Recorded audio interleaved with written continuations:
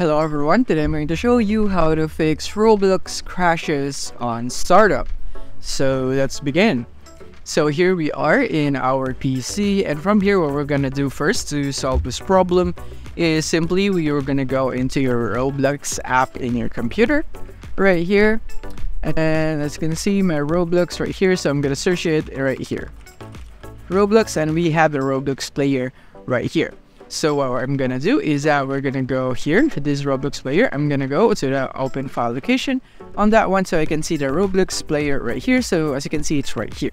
So what we're gonna do is simply launch it as an administrator. So we'll right click and click on run as administrator right here.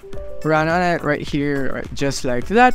So if in your case it's still not working, even if you run it as administrator, then I suggest that you restart your PC first.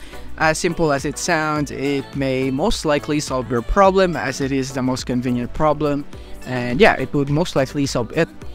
But if not, then if still not working, you have restarted it and you have tried running it as administrator, then you can click on Roblox again and then right click on it and then go into properties right here.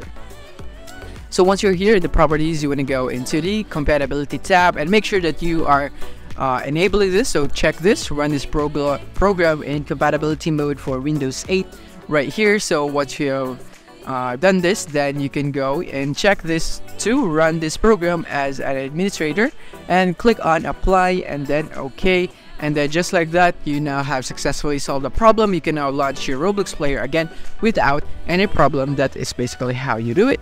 Thank you.